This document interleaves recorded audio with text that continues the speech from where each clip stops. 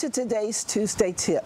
Today I'm in Hartford, Connecticut, and I have one of the owners of a property here with me, Sharon Manns. Hi, Vickie. I want to ask Sharon a couple of questions.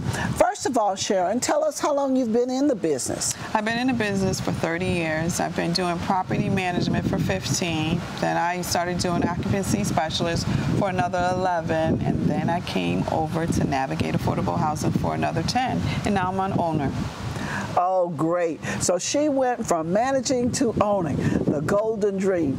Sharon, what's one of the hardest or the most difficult parts of your job in terms of your managers and compliance? Well, the difficult part is making sure that they run the reports, making sure that they're in compliance, making sure that they know that they should get themselves ready just as if they have an MOR the next day. That's the difficult part.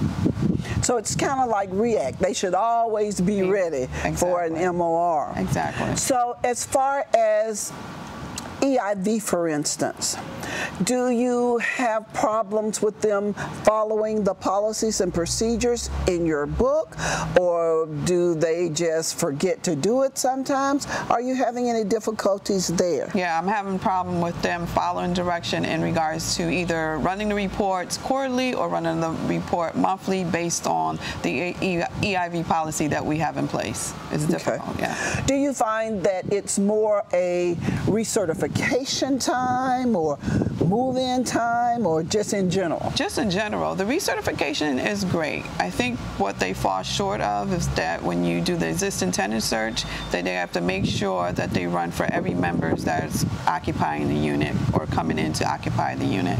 That's always a problem. They only do the head of household, which it's not good because you got to do whoever's occupying the unit. Also, too, is when it's not so much the 90-day report. I think it's just remembering that you either have to run the master list, either the 4 months, if that's what's on your policy, or the monthly report, and that's what I'm having a problem with. Well, great. I appreciate you taking the time to talk to us today. And as we go along, we will be interviewing other managers to see what your difficulties may be. Because what's a problem to you and a solution that you've solved might be the answer for someone else. So, one other question. Okay. How have you resolved your issue?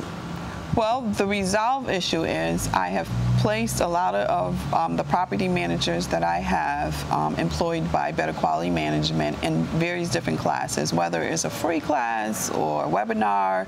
These are and I also do training myself, in-house training, and that it's somewhat helping to solve the problem. As we go forth with that MOR, it's teaching them and showing them the errors of what they're doing in regards to their daily work. Great.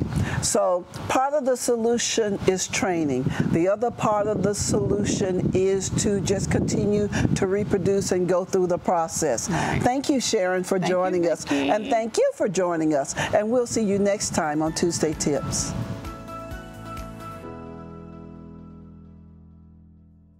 Did you like this video? Hit the like button below. Do you want to see more content just like this? Be sure to subscribe to all our social media platforms. And if you know someone who could really use this information, be sure to share it.